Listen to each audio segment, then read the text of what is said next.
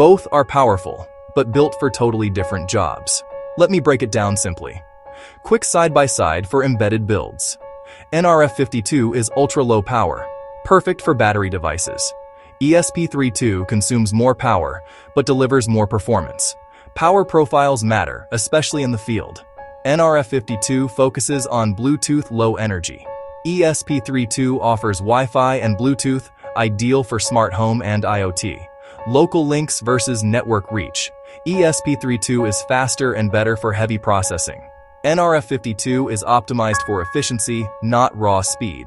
Pick the metric that matters.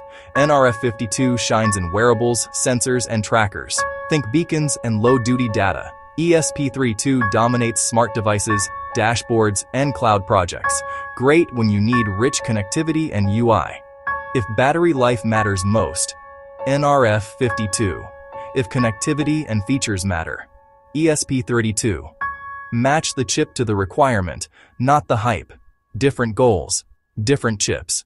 Choose the one that fits your project.